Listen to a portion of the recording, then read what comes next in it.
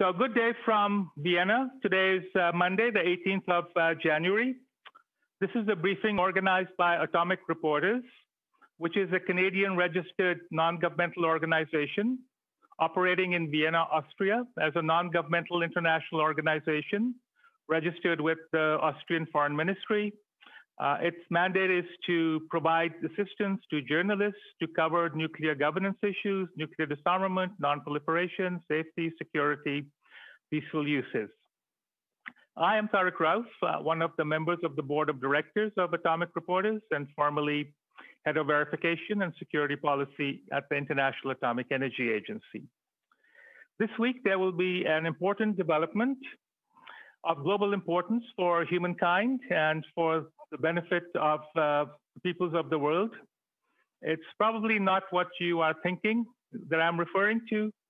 What I'm referring to is the entry into force on Friday, the 22nd of January, of the Treaty on the Prohibition of Nuclear Weapons. It's also called the Nuclear Ban Treaty. It was negotiated in 2017, and with the deposit of the 50th state to ratify it on the 24th of October last year, it triggered the 90-day entry into force procedure of the treaty. So this treaty will enter into force this coming Friday. Today, it is estimated that there are nearly 13,500 nuclear weapons possessed by 9 countries, deployed at more than 100 locations in 14 countries. In addition, we have nearly 1,900,000 kilograms of weapon-usable material, and it only takes 25 kilograms or less of highly enriched uranium or 8 kilograms or less of plutonium to make one nuclear weapon.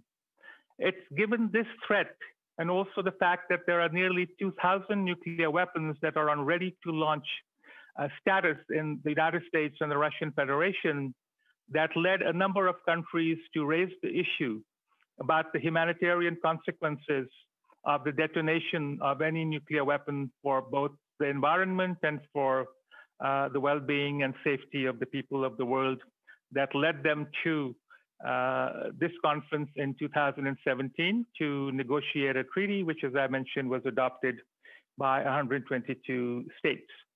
So with this treaty entering into force, the international community has banned all 3 categories of weapons of mass destruction. Biological and toxin weapons were banned in 1972. Chemical weapons were banned in 1993. And now with this treaty entering into force, we are also banning nuclear weapons. So to discuss this treaty and the importance of the occasion of this treaty entering into force, we have 2 distinguished panelists. We have Ambassador Alexander Kmentt. He is the head of the Nuclear Disarmament and Arms Control Office at the Austrian Foreign Ministry. He has played a key role in highlighting the unacceptable risks of catastrophic humanitarian and environmental consequences of nuclear weapons.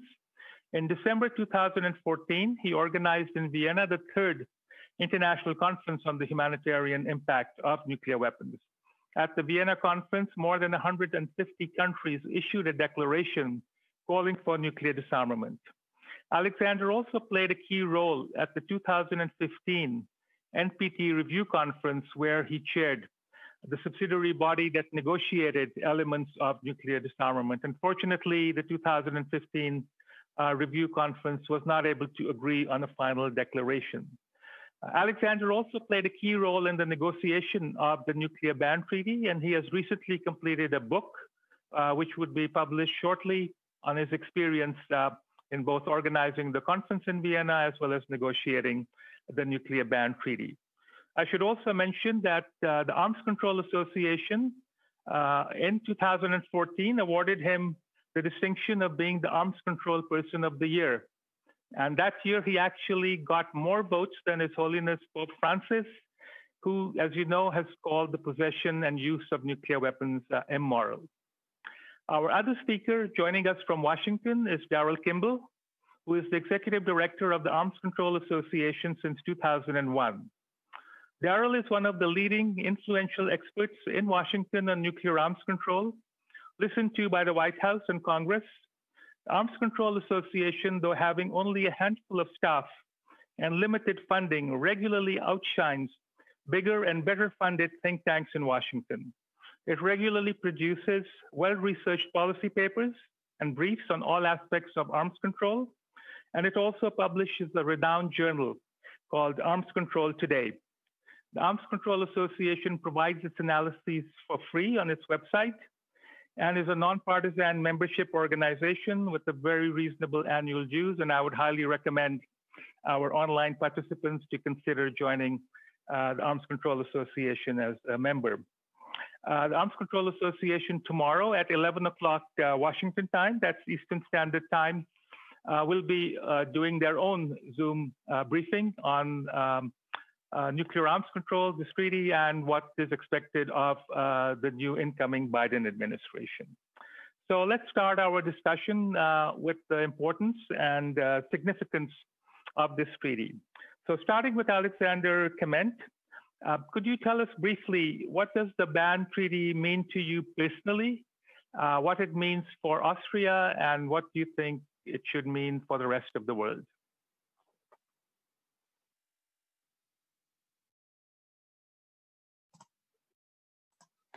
Sorry, I forgot to unmute myself. Thank you, Tariq, for the kind introduction, and welcome to all participants. What the ban treaty means for me personally, it's a matter of pride. I can say this quite openly. I'm immensely proud, having been closely involved in that process, and having been able to play a role in my function when I had the same job that I've now restarted in the foreign ministry. I had that position from 2011 to 2016, so I'm extremely pleased about that. What it means for Austria, it's Austria has a very strong, all-partisan, traditional position in favor of nuclear disarmament and rejection of nuclear energy in all its forms, be it for civilian purposes and for military use. There is even a constitutional law in Austria from 1998 which prohibits use of nuclear energy in Austria, and which also has provisions on nuclear weapons which are actually quite similar to some of the TPNW provisions. What it means internationally, it's historic, I would say. It's more than 70 years after these weapons were first used in Japan, and also more than 70 years, 1946, when the very first resolution of the UN General Assembly called for the abolition and prohibition of nuclear weapons. It wasn't possible until now. It's a very contested space. It's a very contested topic.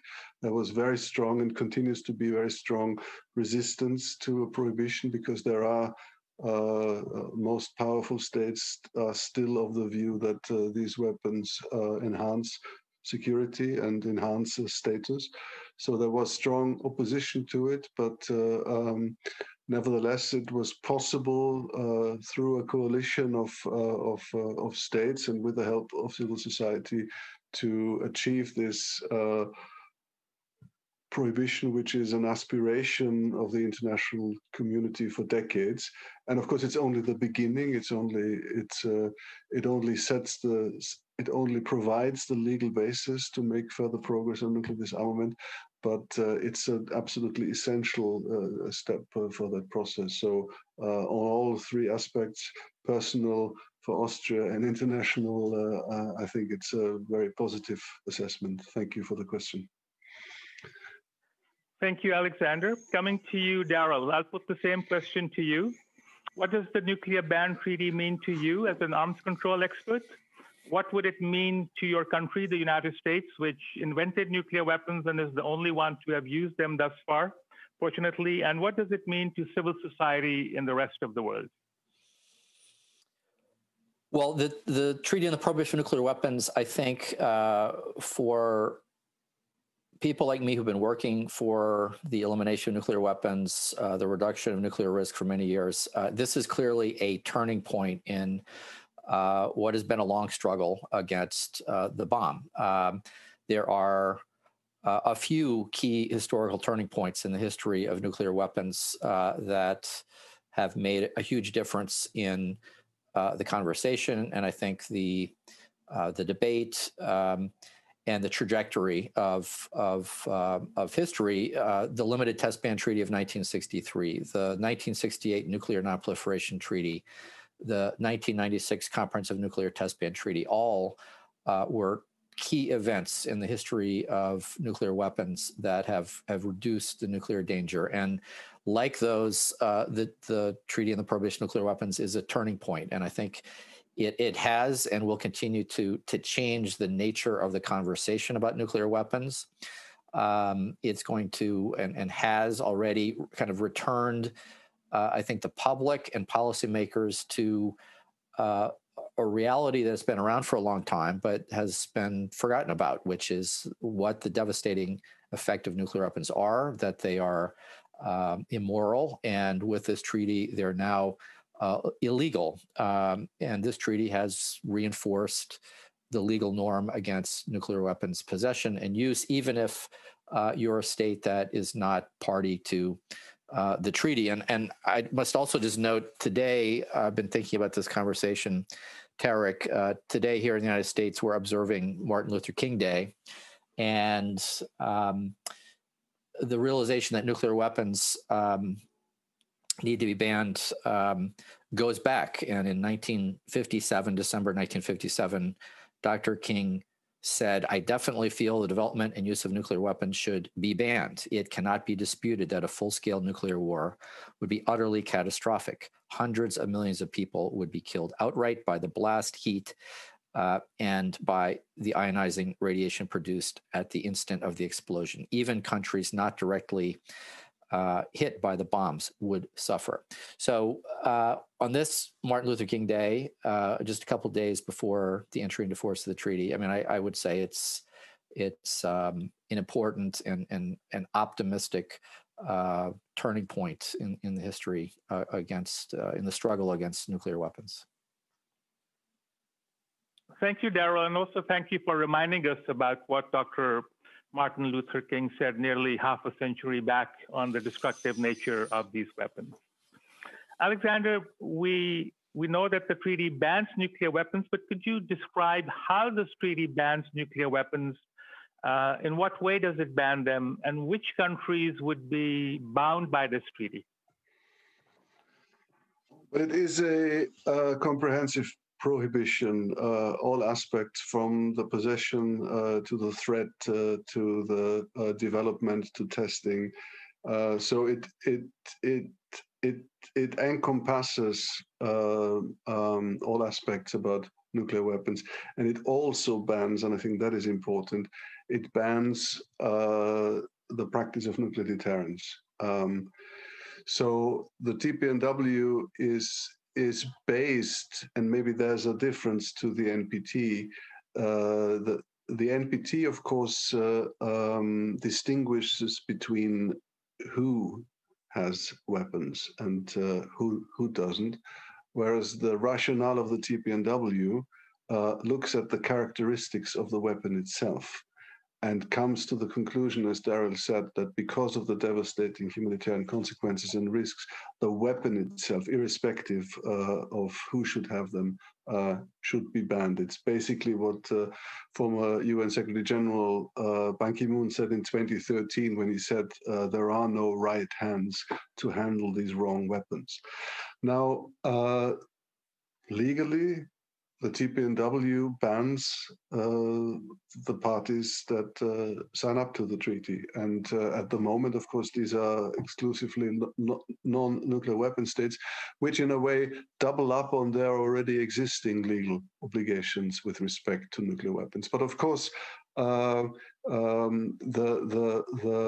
strength of the treaty can be measured in terms of legal impact, but the normative aspect of a treaty and the discursive aspect of a treaty goes beyond strictly the legal dimension, and that is the logic behind it. You cannot force countries to give up these weapons, but you can make make the arguments for it, and you can bring this discussion to those who, for the time being, are skeptical about the treaty. And so when, I mean, Article 12 obliges states parties of the treaty to promote the universalization of the treaty. I would say this comprises of two aspects. It's one, to bring more countries to sign and ratify the treaty, to increase the number of countries that are legally bound to it. But the second dimension of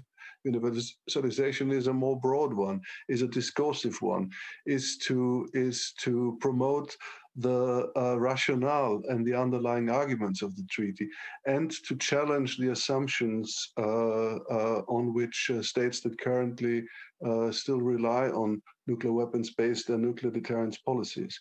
And I think the arguments of the TPNW are quite compelling, that once you look in concrete terms at the humanitarian consequences and environmental consequences and the interrelationship of the consequences, and once you look at the risks and the risk drivers and the increasing risks given as a result of the number of countries that have these weapons, as a result of the multitude of deterrence relationships among those countries, all of which are prone to fail, at the new element of risks introduced by new technologies, the simple dimension of human and technical errors. If you add all these aspects together with the humanitarian consequences, the veracity of assumptions that underpin nuclear deterrence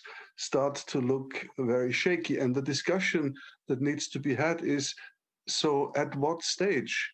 What are the parameters when countries that currently believe that they need nuclear weapons, at what stage, at what level of consequences, at what level of risks would the calculus start to change for them? So that is another dimension of promoting and projecting the normative and moral dimension of the treaty beyond the strict legal sense. Thank you. Okay, that was a very good comprehensive answer. Daryl, building on what you said in response to the first question and what Alexander just said, by banning nuclear weapons, how does this reduce the threat from nuclear weapons, and how does this reduce nuclear dangers of accidental war or war by an unplanned war, so to speak? Well, I think while it's true that the TPNW reinforces the legal norms against the possession, development, production, use, testing of nuclear weapons, it doesn't immediately reduce the risk of the possession by the existing non-nuclear weapon states today. This is where I think we all have some work to do. The TPNW is not an all-in-one solution for today's problems. It frames the endpoint for where all states need to go to meet their obligations, legal and political and moral, to support the elimination of nuclear weapons. I think it does reinforce the obligations that have been undertaken by non-nuclear weapon states under the Non-Proliferation Treaty and expands them. But I think where it might have the most powerful effect in the near term is that it delegitimizes the possession and the use, and by use I also mean the exercise of the concept of nuclear deterrence as a foreign and military strategy. I mean, this is what Alex was referring to. I think it will give greater pause to those world leaders who have nuclear weapons, about how they talk about them, about how they use them. Of course, you have to have rational leaders who understand some of these issues, but I think that's what the effect may be. And one way to think about this, one way that we've been describing this is, just as the international community understands that we cannot continue with a carbon-based energy future. We cannot continue to extract oil and gas and coal from the ground and survive. We need to recognize that we cannot continue to live in a world in which you've got several countries threatening the potential use of nuclear weapons on a massive scale or even on a smaller scale. It's just not a sustainable future, and we need to start working towards an alternative. And so I think the TPNW, when I say it's a turning point, it I think is a lever by which governments like Austria, like Ireland, like New Zealand, like South Africa, who've been leading the charge for the TPNW, can engage in the conversation with the governments and the representatives of the governments of the nuclear armed states about ways forward towards zero on an accelerated basis. I think it can also help those campaigners in nuclear armed states raise questions about the legality and the morality of participating in a nuclear deterrence-based economy or investments, et cetera. So in that sense, I think it's a conversation starter.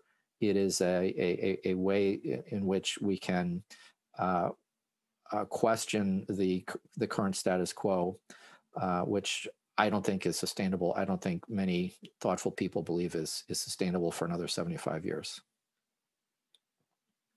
Thanks, Daryl. So staying with you, the United States took the lead in opposing the nuclear ban treaty. As you know, in 2016, they sent a letter to countries not to join the negotiations. And last October, the U.S. circulated a letter telling the countries that had signed to unsign the treaty. So what were the reasons behind the U.S.'s opposition? And do you foresee any change in the U.S. position once the new administration takes office? Well, as you mentioned, the Trump administration was very aggressive and active in its opposition of the TPNW last year, going so far as to write to governments urging them to unsign or at least not to sign and ratify. That position and the critique picked up from some of the critiques that were developed during the late Obama administration in response to the treaty. I think there are two basic criticisms that were leveled. One is that the Treaty on the Prohibition of Nuclear Weapons creates an alternative legal framework that will compete with the Nuclear Non-Proliferation Treaty and therefore may undermine the NPT. A second critique was that the TPNW was insufficient with respect to, building up the safeguards regime, requiring states to adopt the highest level of safeguards and monitoring to ensure that they're not pursuing nuclear weapons. I think in both these areas, I mean, the critique is misplaced and incorrect. Alice can tell us better than anybody that the framers of the TPNW and the text of the treaty itself, the negotiations show that the countries that support the TPNW, that negotiate the TPNW, strongly support the NPT. The treaty is compatible, and I think it reinforces the NPT as well as the Comprehensive Test Ban Treaty. As for the criticisms that the TPNW does not require states parties to take on the highest level of IAEA safeguards, which today is the additional protocol, I would just say that NPT states parties have not required NPT states parties to take on the additional protocol as an obligation. It is encouraged, but it is not a requirement. And so in a similar way, the TPNW encourages the highest form of safeguards. The TPNW also doesn't spell out exactly how the elimination of nuclear weapons by nuclear armed countries who may join the treaty would be affected. And I think, that's a question that has not been answered by the experts, by governments. It would have been, I think it's unreasonable to expect that the states parties who negotiated the TPNW could have figured this out, especially without the nuclear armed state. So I think the criticisms are either incorrect or misplaced. I think most of the resistance from the United States really has to do with the fact that the TPNW challenges the very basis of the United States' current nuclear strategy, which is to maintain nuclear weapons, to use them for deterrence, so long as other countries possess these weapons. And so the TPNW is seen as in that sense, a threat to the United States' current strategy. Now, as many people in the U.S. and outside the U.S. should realize, there are differences of opinions in the United States and policies between presidential administrations. There's continuity, but there are also differences. And I believe that the new Biden administration is going to take another look at the TPNW.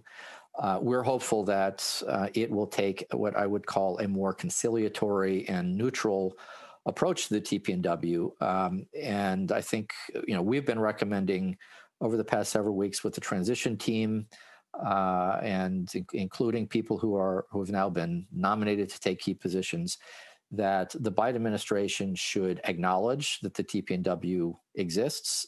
It should welcome the effort by the governments that have negotiated this treaty, that have signed the treaty, that have ratified the treaty, as a good faith effort to fulfill their obligation to pursue Article 6, NPT Article 6 obligations, and that the Biden administration and the United States will work with those countries that are party to the TPNW towards the common goal of a world without nuclear weapons. So I think that more conciliatory approach would help build bridges rather than to perpetuate the divide over these issues. I think it would help build momentum for a meaningful action plan at the 2021 NPT review conference, and help us move forward rather than continue to argue about to make arguments that I think had been made by the U.S. government that are incorrect. Thank you. I think that's good advice, and there is now sort of growing momentum that the states with nuclear weapons and their allies should find ways of communicating with the supporters of the TPNW to find common ground for the next NPT review conference. Coming back to you, Alexander, the nuclear weapon states, in particular France, Russia, the United Kingdom, and the United States, refer to the principles of undiminished security for all and the indivisibility of security. These are terms found in Non-Proliferation Treaty Review Conference documents, and they assert that the nuclear ban treaty does not address their security concerns and, in fact, will have a negative effect on their security. So what do you make of these assertions? Thank you. First of all, I want to say that I thought Daryl's answer to the previous question was spot on, and I subscribe to everything he said. Security environment. First of all, undiminished security for all. What does this actually mean? So, whose security is supposed to be undiminished? Is when we talk about nuclear weapons, are we talking about the security of individual states, or are nuclear weapons a global issue and we're talking about global security being undiminished? If you believe in the NPT, as we do, the NPT is a bargain, and so the undiminished security for all surely should be based on that bargain, be the undiminished security of all states parties. So I would say that some of the criticisms brought against the TPNW are in a way a deflection from the kind of discussion that Daryl was mentioning and what non-nuclear weapon states actually want to have for decades. And that simply hasn't really been possible in the multilateral frameworks that we have, where traditionally decisions are to be taken by consensus. So a illusion of a consensus is achieved with ambiguous language. The way I understand when nuclear weapon states refer to undiminished security for all, they refer to it as their undiminished security and as an argument to maintain nuclear deterrence parity, so that it's the qualification that steps towards nuclear disarmament are only to be taken simultaneously among states. So as long as one of the nuclear weapon states doesn't take a step, the principle of undiminished security for all, the way I understand nuclear weapon states understand it, means that no steps are to be taken. Well, that's certainly not the way non-nuclear weapon states interpret the principle of undiminished security for all. And whose security are we talking about? If you are aware of the studies as a spin-off of the climate change debate, the simulation, the calculations of nuclear wind as a result already of a so-called limited nuclear war, if the calculation was on the basis of a simulation of a war between India and Pakistan. Let's use this as an example.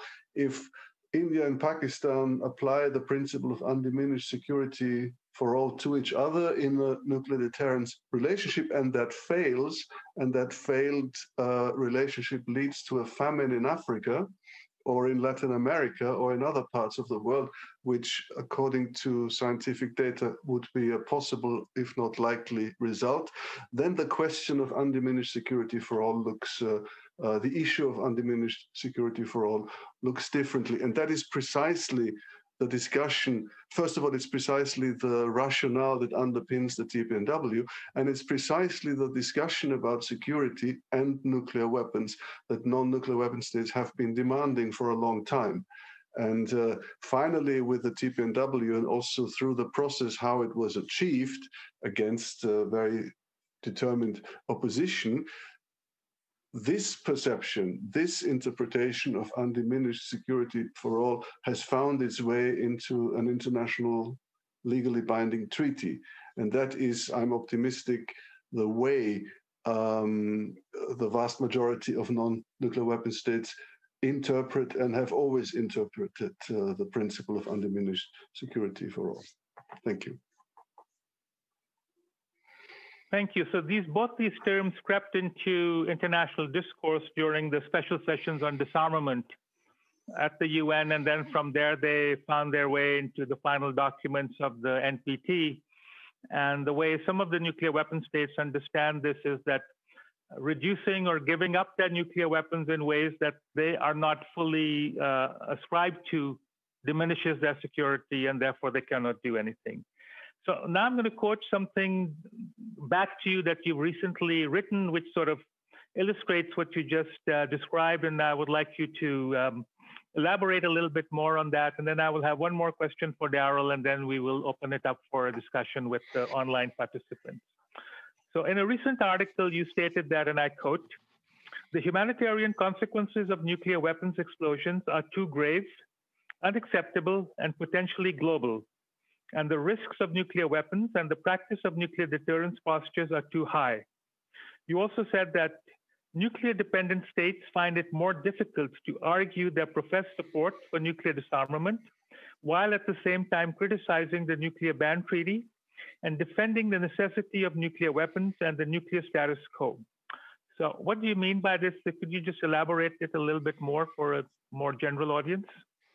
Well, thank you. On the first quote, on the humanitarian consequences being too grave and the risks too high, that links back, of course, to the question of undiminished security for all. I am personally convinced that once you start looking at nuclear weapons, not only through a nuclear deterrence prism, what nuclear deterrence is a psychological projection of behavior. Once you do not do that, but once you start looking at what these weapons actually do, how terrible it is what they do, and how risky the practice of nuclear deterrence and the possession of nuclear deterrence is, once you start looking at it through that lens, then the calculation of nuclear deterrence start to change. That's a very important and complicated discussion that nuclear armed states unfortunately have so far not engaged with non-nuclear weapon states, because at the end of the day, they don't really want to discuss nuclear weapons postures with non-nuclear weapon states, because for them it's a national security issue. That is, again, the clash of what do we mean by undiminished security for all. I believe it's high time, just as climate change and other global issues are now understood to only be solvable at the global level and in a more inclusive and in a more democratic way, even though there's a lot of pushback. I'm optimistic that the nuclear weapons issue will eventually also end up in that space, that it's understood as a truly global issue. That's the first thing.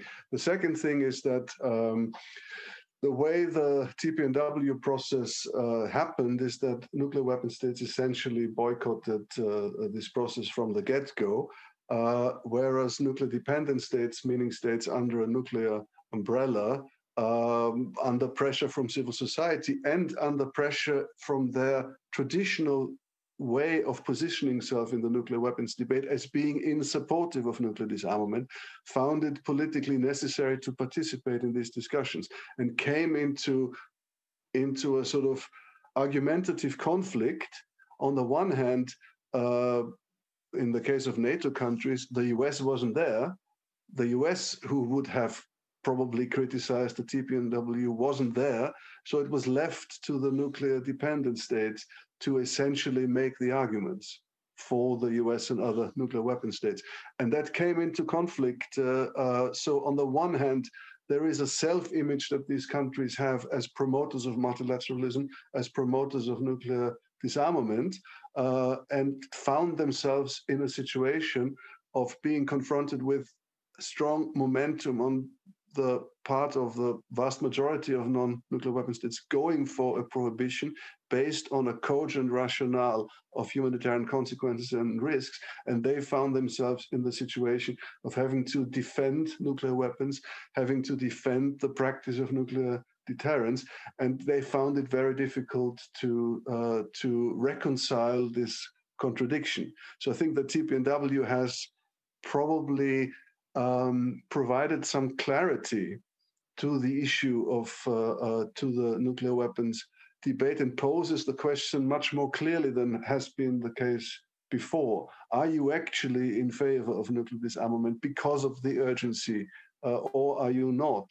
And of course, there are shades of gray there.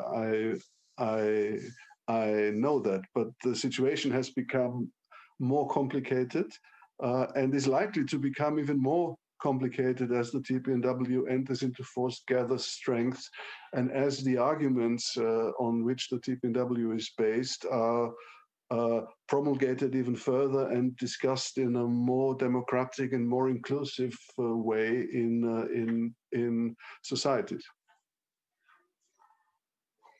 Thank you. Quite a complicated issue. So, Daryl, continuing on this theme, Alexander in the same article said, quote, in 2010, in its strategic concept, NATO stated that as long as nuclear weapons exist, NATO will remain a nuclear alliance. This is an oft-cited quote to underscore NATO's opposition to the nuclear ban treaty. The logical corollary to the statement is, of course, that nuclear weapons will exist as long as NATO remains a nuclear alliance, unquote.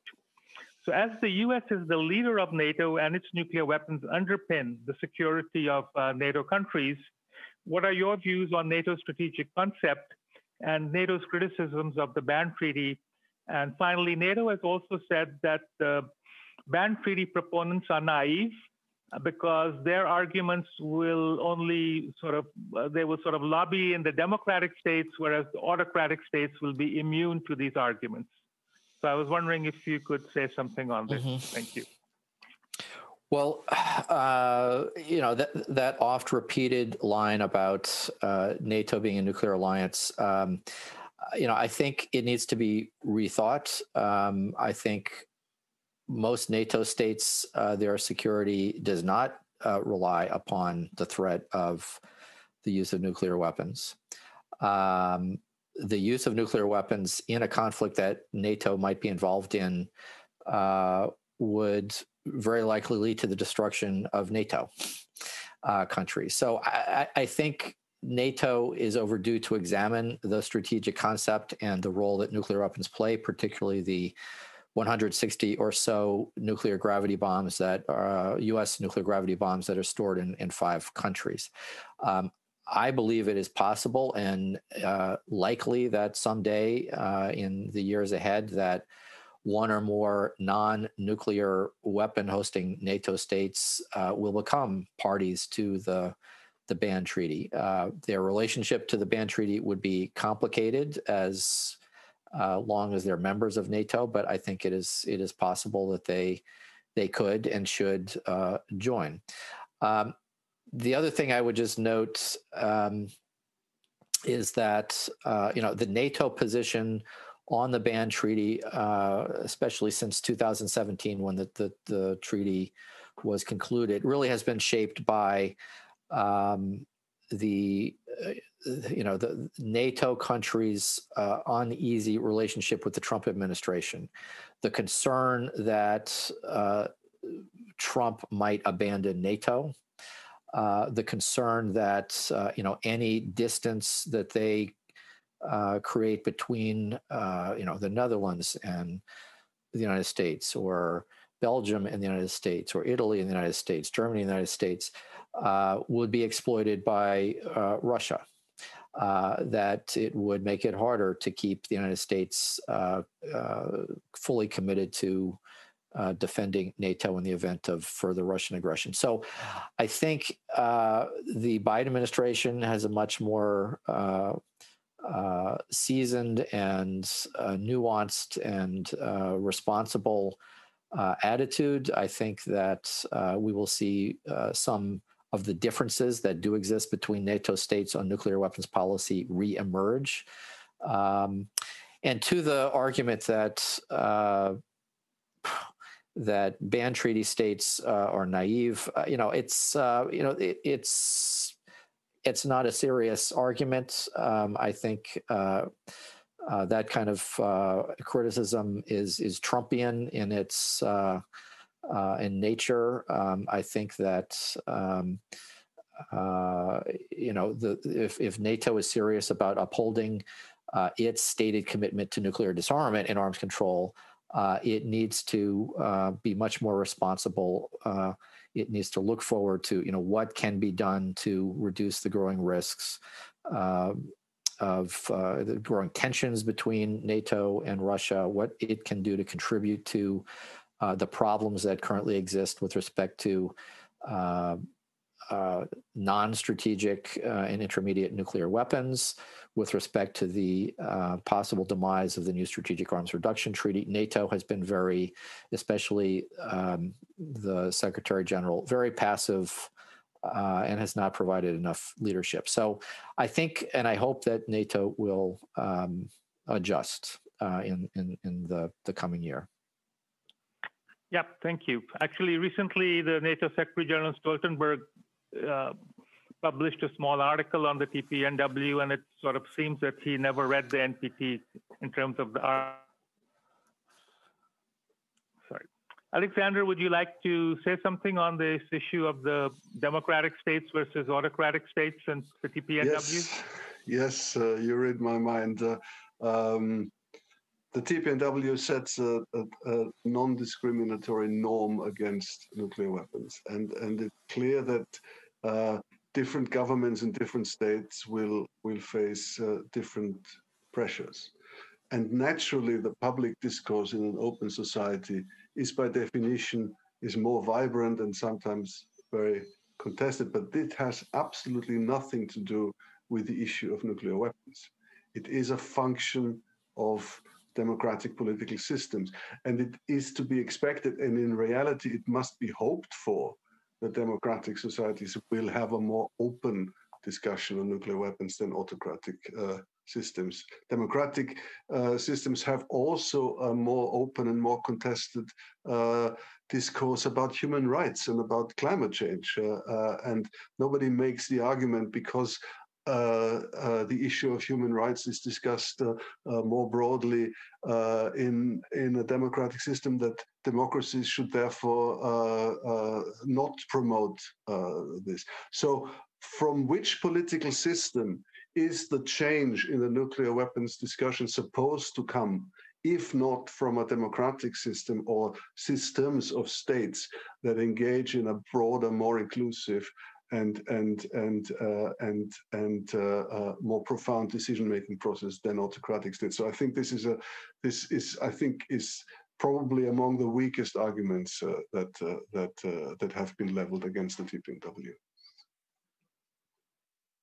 Thank you. So now I'd like to invite comments from our online participants. Please identify yourself and your affiliation. So we have a question from Yasmin Sharif, and I will see if I can unmute you so that you can ask your question. Before that, just bear with me 1 second. I have to go to another meeting, but I wanted to thank Daryl and Alex very much for their support of this endeavor, and of course Tariq for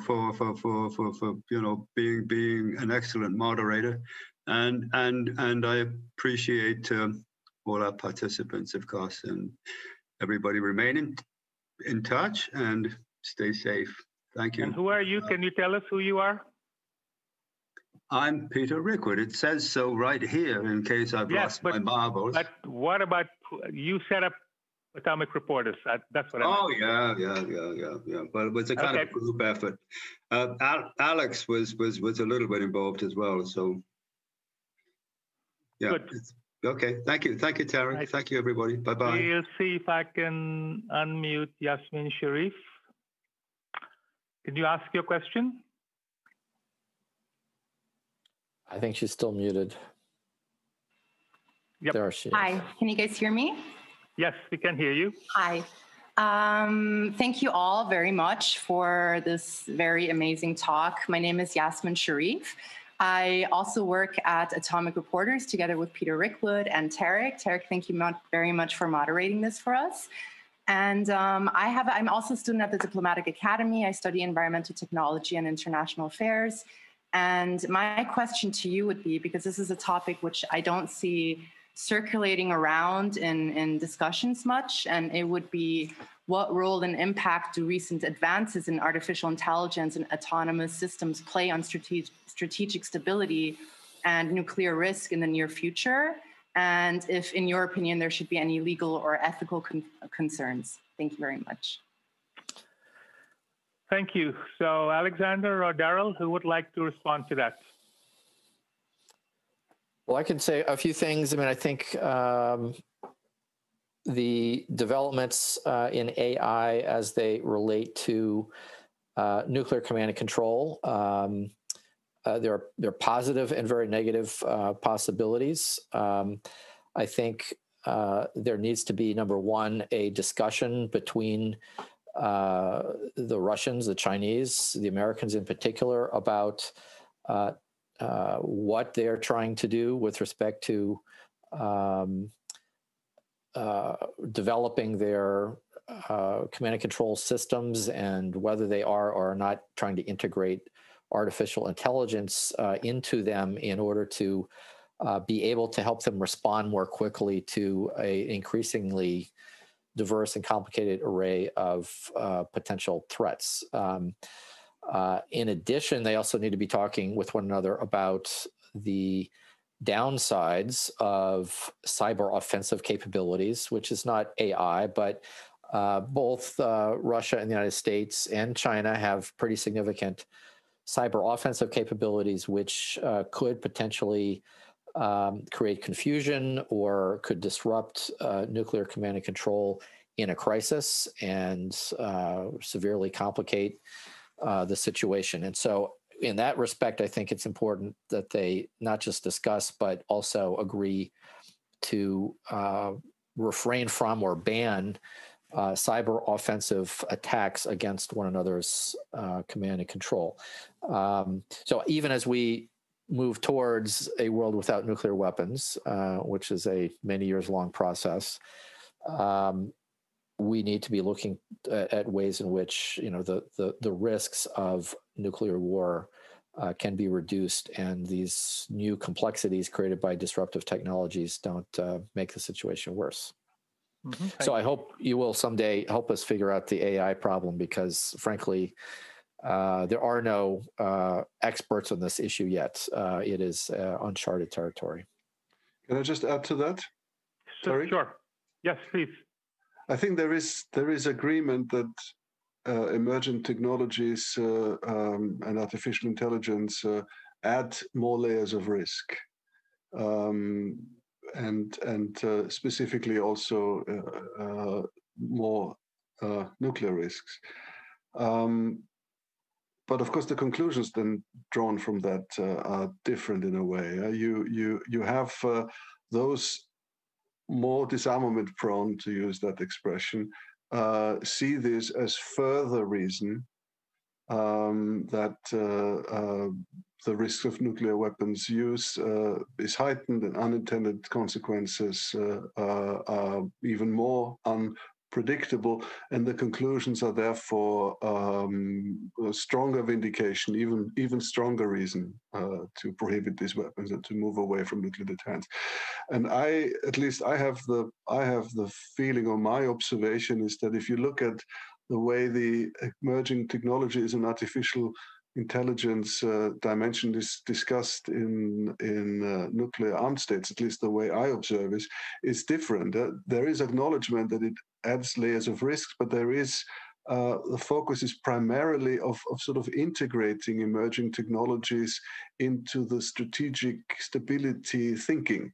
So it's rationalizing emerging technologies within the concept of nuclear deterrence, rather than looking at taking the step back, looking at it as a further reason to question the veracity of nuclear deterrence.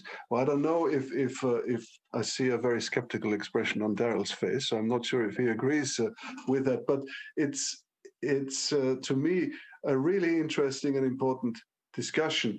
And I see, like you see everywhere in the nuclear debate, that even there you see the divide, then the conclusions that are being drawn from this new development. So it's a very important space to watch, and no matter where one stands on this issue, there's certainly an added layer of risk which needs to be addressed. But the wider conclusions that are being drawn, I think you see exactly the deterrence disarmament divide also playing the way the discussion on emerging technologies is framed.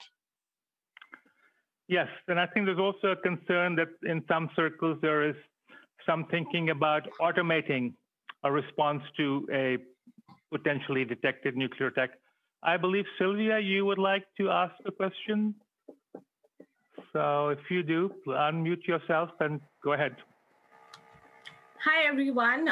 It's so good to hear the rich remarks from Alex and Daryl, and incisive questions from you, Tariq. My name is Sylvia Mishra. I'm a doctoral researcher at King's College London, where I work on emerging technologies, its integration with nuclear weapons, and how that impacts the foundations of nuclear deterrence in conflictual diets. And I also work at the European Leadership Network. So I have two questions, and if you indulge me, my first question is for Daryl.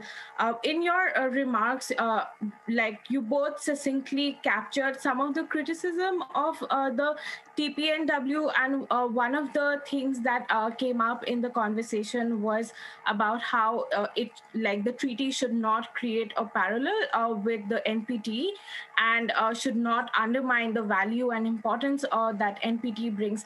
But I also feel that the TPNW creates a space for countries who have called the NPT a discriminatory treaty. For example, India and Pakistan, they both have leveled criticism that the NPT creates a club of nuclear haves and have-nots. So in that manner, the TPNW creates a more leveling kind of platform where nuclear-armed countries like India, Pakistan, and for that matter, even Israel, can probably have or join discussions or be more active in terms of discussions about a more timeline-based nuclear disarmament. So I want to understand from Daryl that how much or in what capacity do you see the TPNW opens up space for further and deeper engagements with nuclear armed countries who have been more skeptical about the NPT? And my second question is for Alex. You, in your remarks, very richly captured how the TPNW really discusses at length the some of the discrepancies or like the holes that nuclear deterrence or the policy of nuclear deterrence is not viable as a bedrock of nuclear weapons policy making. And in that capacity, it just seems that one of the arguments that are always put forward by professors in US universities, or the fact that the deterrence theory is an intellectual undertaking. It has its veracity in terms of the fact that in the last 75 years, the world has not seen another major world war. So in what capacity is the TPNW able to provide that intellectual kind of a grounding in order to have a more focused discussion about what is the security environment look like in the absence of nuclear weapons? Thank you. Well, those are two very good questions, Sylvia. I mean, I think on the first one, I mean, you raised an important point. The TPNW applies universally to nuclear and non-nuclear weapon states. You know, in the context of the TPNW, you know, India, Pakistan, Israel, outsiders to the NPT, they're frankly as guilty as the United States, France, and Britain, and Russia and China is vis-a-vis the TPNW. So, you know, in that sense, I think it's helpful in the sense that it creates a common playing field that treats all states in the same way. I don't think that the TPNW says anything specifically about a time-bound framework, which has been the long-held position of the Indian government about multilateral disarmament negotiations. I frankly think that the time-bound framework construct is something of a holier-than-thou policy designed to prevent progress, since you know, India's diplomats and experts know full well that you know, the pace of progress on disarmament can't be, you know, artificially created in a negotiating room in Vienna or New York or wherever. So, you know, I think that to come back to something I said, I mean, what is necessary now going forward is that TPNW supporters, people like Alex, who've been working hard in the TPNW, skeptics of the treaty, countries and diplomats that are neutral towards the treaty, they need to try to work together to have the difficult conversations about how to move forward on the road to a world without nuclear weapons. I mean, the TPNW really is a framework, a legal framework for the endpoint. It helps to reinforce the norms. It clarifies some of the legal issues. but it does not outline, how you navigate the path towards the end goal. So that still requires a lot of difficult work, creative thinking, and some cooperation that has not existed for quite a long time. And so I think, I hope that that's one reason why I hope the new Biden administration will take a more neutral approach towards the TPNW so that it's in a better position, a more credible position to work together with the nuclear armed states and the non-nuclear armed states at the NPT and elsewhere to help, move forward in the right direction.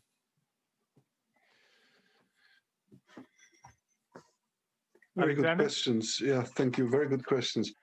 To just add to what Daryl has just said, I just want to make the point that the actual process of elimination and the actual process of verification, the elimination, becomes conceptually significantly easier if it is based on a prohibition and if it's based on a broad delegitimization of the weapon.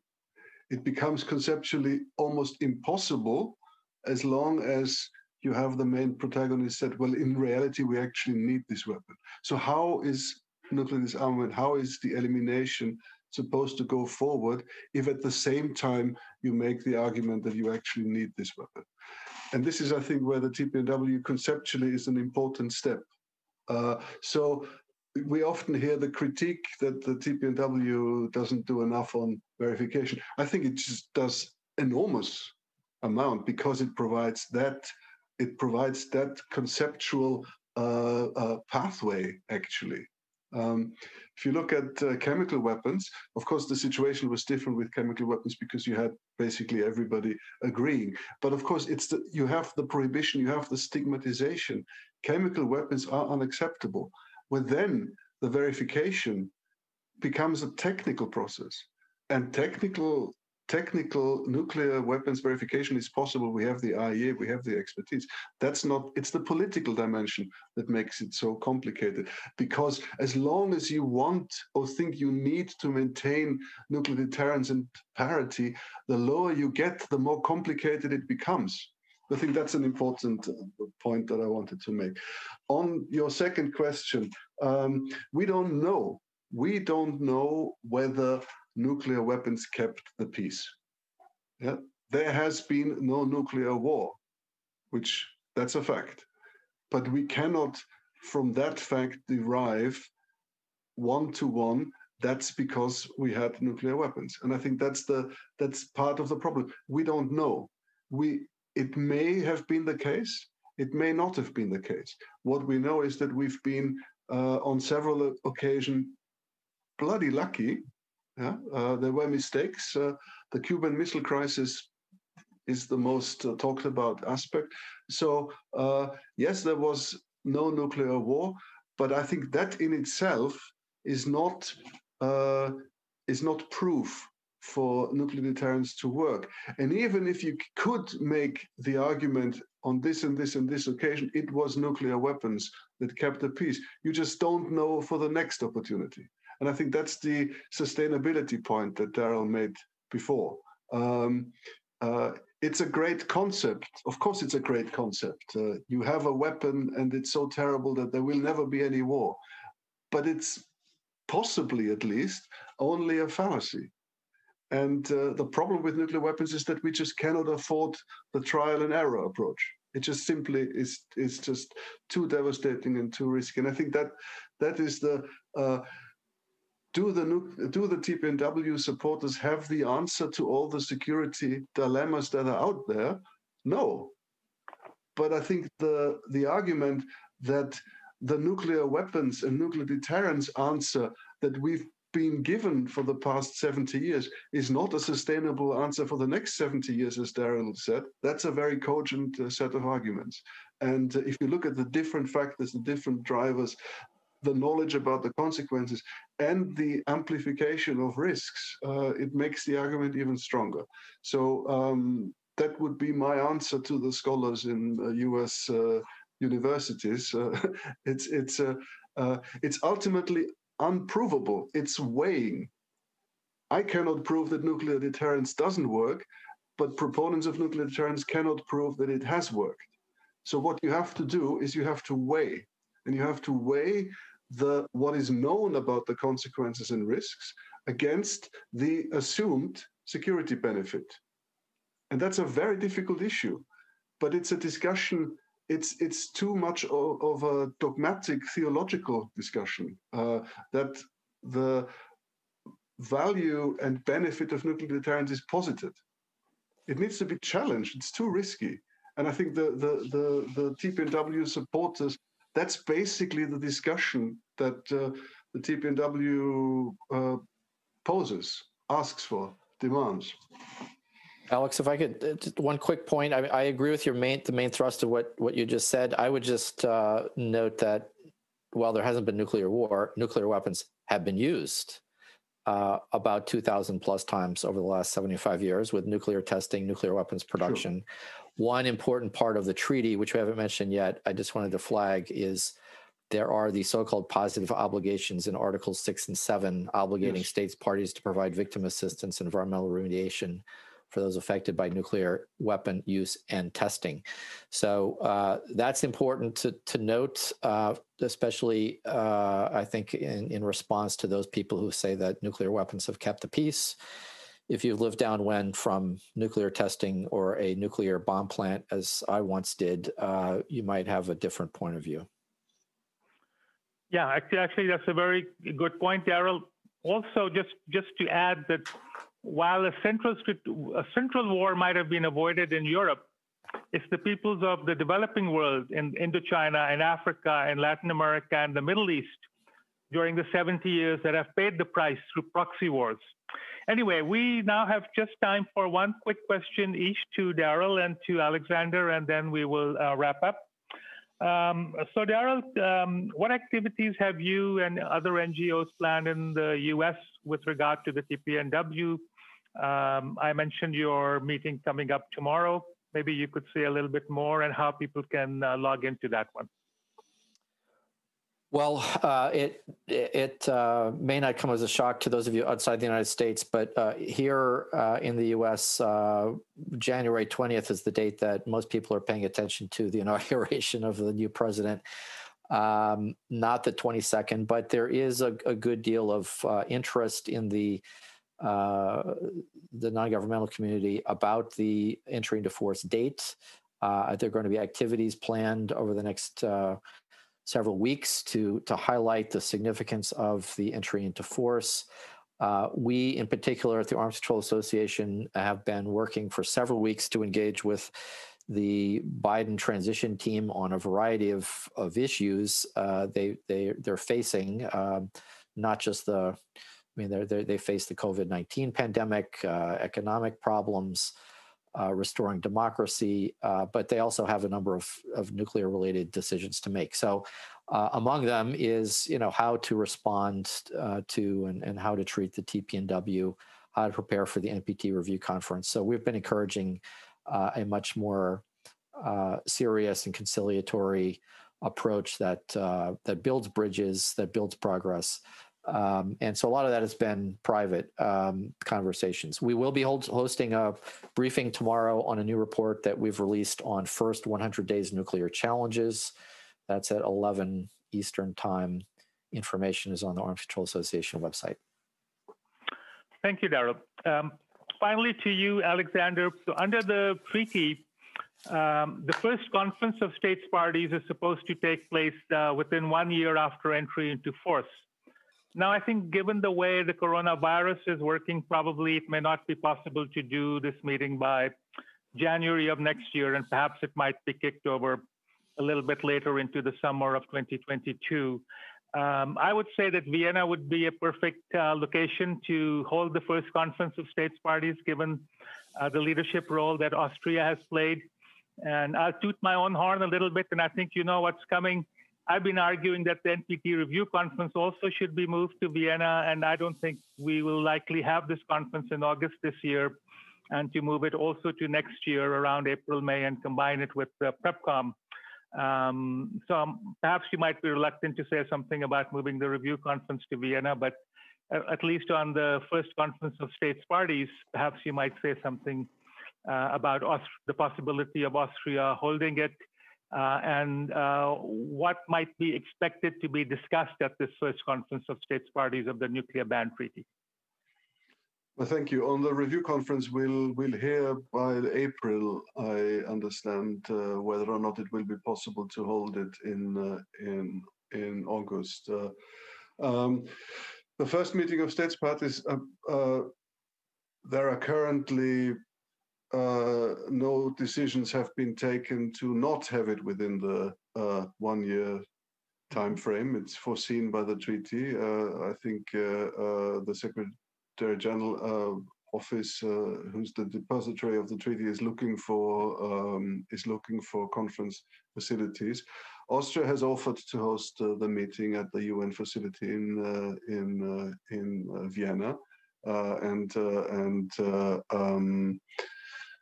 so what is to be discussed? There are a number of things on the menu, items on the menu as per the treaty. There's, first of all, there are declarations to be submitted. There are some decisions regarding timelines in Article 4 to be made. There are some initial discussions, at least, on the competent international authority. There is, Daryl mentioned the very important positive obligations on victim assistance and on environmental remediation. This will have to be concretized at this meeting. And then Article 12, of course, contains the obligation for states parties to work towards the universalization of the treaty. So this is something that's got to be fleshed out at this meeting. How exactly is this going to be done? But beyond that, beyond the sort of menu of issues foreseen by the treaty, I think politically it's extremely important to demonstrate that this is a serious treaty by serious countries that have taken this international obligation after a serious security assessment and consideration of international law and national interest. So there is it's important that the conference itself is run smoothly and seriously, that it is a constructive meeting. So we certainly hope, and it's the Secretary General is the depository, so every state will receive an invitation. So we certainly hope from the Austrian side is that there will be as many states as possible, even those who at the moment don't consider joining the treaty. And lastly, it is of course also an opportunity to re-emphasize the substantive arguments of the TPNW, to return to re-emphasize to what is out there in terms of new research regarding the consequences of nuclear weapons, what is out there in terms of more understanding of risks related to nuclear weapons. So I certainly hope that the meeting will also provide a forum to raise these issues again and return to those issues to be one of hopefully many avenues where the rationale behind the TPNW is promulgated and put forward. So thank you. So very briefly, so this first conference will probably need to have a preparatory session.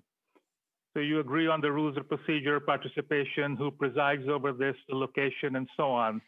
I doubt we can go directly into a conference of states parties without a preparatory session. Very briefly. Well, of course, it's for every international treaty, the situation is very difficult at the moment, and this is not for Austria to decide. This is there are informal ways among states parties to get a sense of how to move forward in the circumstances that we have. So there is a certain need for formality to prepare the meeting. That's absolutely clear. But there are also informal ways. We just had a discussion organized by UNIDIR earlier this afternoon, starting to drill into the implementation issue. These kind of more informal aspects will also be important. It's a new treaty. There are lots of open questions that need to be dealt with. So a combination between formal and informal avenues to prepare states parties as best as can possibly be done in these difficult circumstances to be able. It's certainly not possible to go to this meeting without preparation. So it's and given the difficult circumstances, the best way has to be found. But this is a collective undertaking of the Secretariat together with the states parties. Well, we've come to the end of a very rich discussion. So I would like to thank both Alexander and Daryl for taking the time to join us today, as well as our online participants for their questions, and to our Atomic Reporters colleague Florian for arranging the meeting and doing the technical part. So I wish everyone to remain safe and to have a happy and productive 2021. Alexander and Daryl, if you just stay on the line for another minute for technical reasons. To everyone else, goodbye and thanks for logging in.